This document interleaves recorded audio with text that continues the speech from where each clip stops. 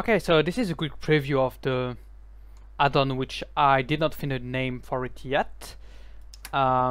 It's pretty similar to what is permanent properties, or what should have been from the very start of it. So this is obviously a complete rewrite of it. As you can see, the main new thing is the tool I have right here. I can see all the existing properties I have, and I will show you how I can make one right now.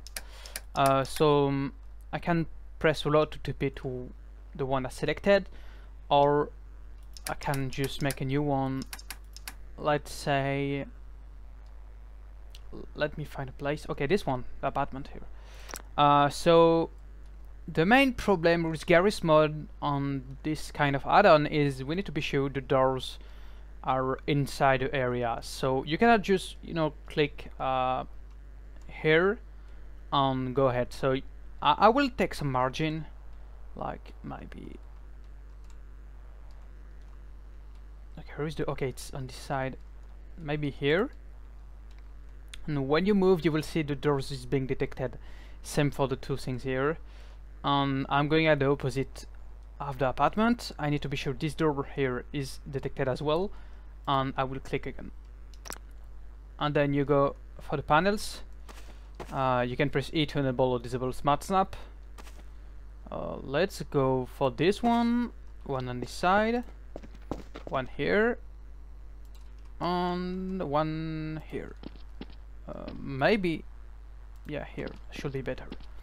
Now I can press reload to go to the next step, which is the bell, like when you ring the doorbell, and the home name right here. Then I will call it some expensive. I will just call it. I know it's not a real name, but we don't care. It's an apartment, so let's say you can. No, let's say you can purchase and rent it, and I will put the maximum price. Okay, so now the property is created. As you can see, I can go to it. Okay, so when you like, there is two kinds of the green bars, which are the limits, the simple lines, and the big ones. I don't think I need to explain how it works. When you go inside on foot, it disappears, and when you go back in the clip, you can see them again. It's like a destruction-free mod. Call it how you want, I don't care. Now, since you can purchase it and rent it, you can choose what you want, like how many days. You can see when it will expire, break the lease. You will not get refunded if you do break the lease. You can renew it like for 8 days. Oh shit. Okay, never mind. Let's see. You didn't see the error. Never mind. We don't care. You can ring the bell. If you got an email, you can read it here. At corners, exactly like in permanent properties. If you break it, you'll get no money back. But if you did purchase it, I cannot say it. We don't care.